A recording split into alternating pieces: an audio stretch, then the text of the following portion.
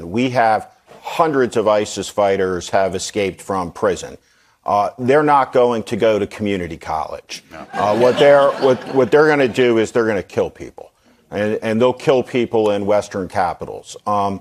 We see a foreign policy disaster, really of unprecedented dimensions, and the consequences of that disaster will be felt for years. We don't know what's going to happen. We don't know how any of this will play out, other than to say that Trump has unleashed vast quantities of human suffering.